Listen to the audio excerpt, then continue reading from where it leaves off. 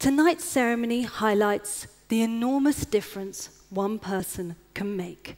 We're here to honor the 2012 Nansen Refugee Award laureate, a bright beacon of hope in a land that's known too many sorrows, Hawa Aden Mohamed from Somalia.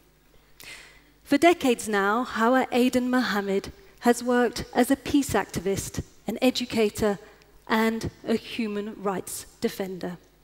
She was forced to flee Somalia, but put her life on the line, choosing to return to a country mired in conflict. She is both the founder and director of the Galkayo Education Center for Peace and Development, located in Somalia's Puntland region.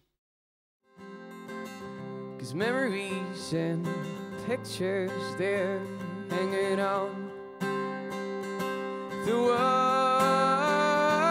So don't wait for the others to come, because they can't see what you've become. You're speaking slowly, slowly rotting. Did I just see an angel pass? She really is a grassroots woman. She reaches out to all sectors, all clans of the community. She is the reason why we can be hopeful about the future of Somalia.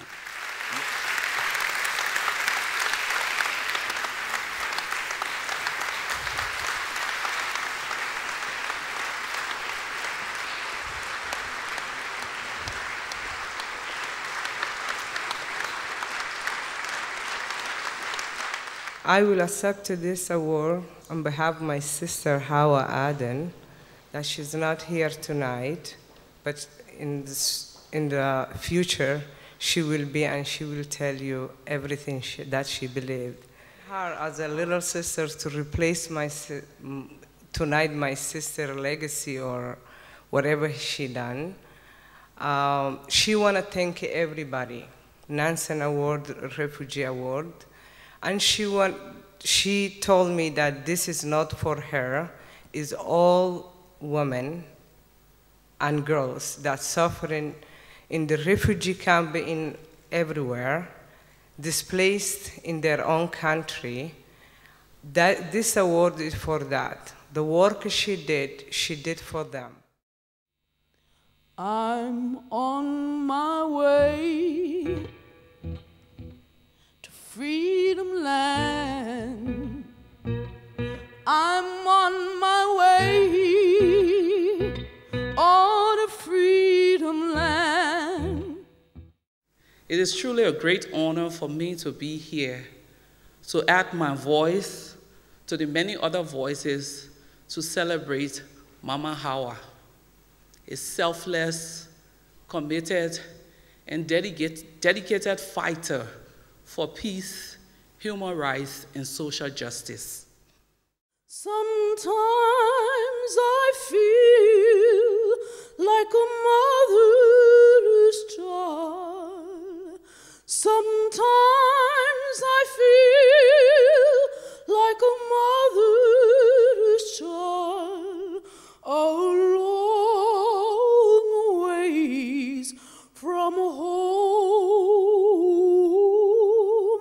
a long ways.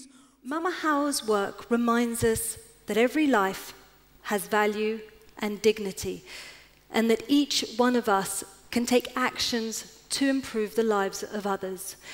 Rebuilding Somalia won't be easy. For Mama Hawa, it begins with every individual she can help.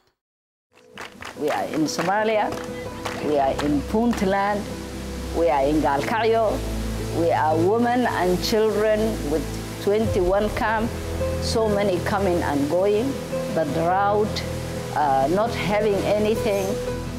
I think myself sometimes, we haven't done much. We haven't done much. Still we have to go. But the small thing we have done, it is better than nothing.